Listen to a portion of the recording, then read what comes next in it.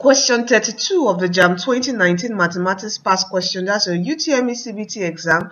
It says, find the gradient of a line which is perpendicular to the line with the equation this.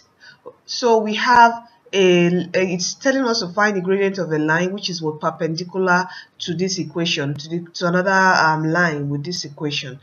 So what do we do here? Remember, when you come to looking for gradient, all right, when you have two lines that are parallel, remember that their gradient will be what? M1 is equal to M2. I hope you remember this. And if this is for parallel, all right, okay, and if it's perpendicular, their gradient, that's the line's gradient, will be what? M1 M2 is equal to what? Minus what? 1. Okay, where you can get your M1 as equal to minus 1 over M2, or you can get your M2 as what? Minus 1 over M1. Okay, so from here, what do?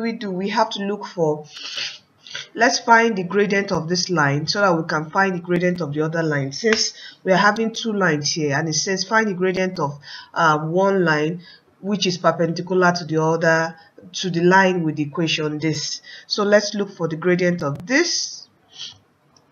Now we have this equation here.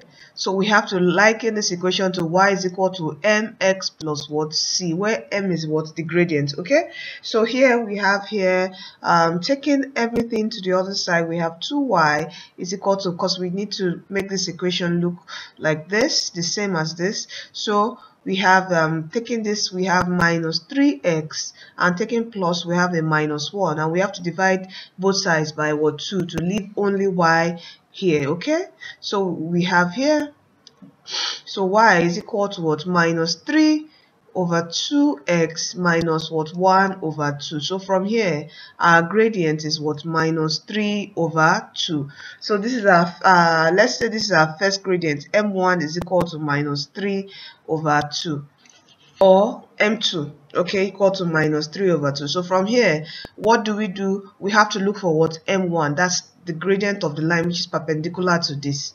So M1 is equal to what? Minus 1 over minus what? 3 over 2. This negative will cancel out this negative. We're left with what? M1, and 2 will come up. So we are left with what? 2 divided by 3. So Yes, so M1 is equal to what? 2 over 3. So the gradient of the other line which is perpendicular to this line with equation is what? 2 divided by 3. And our right option is what? Option B.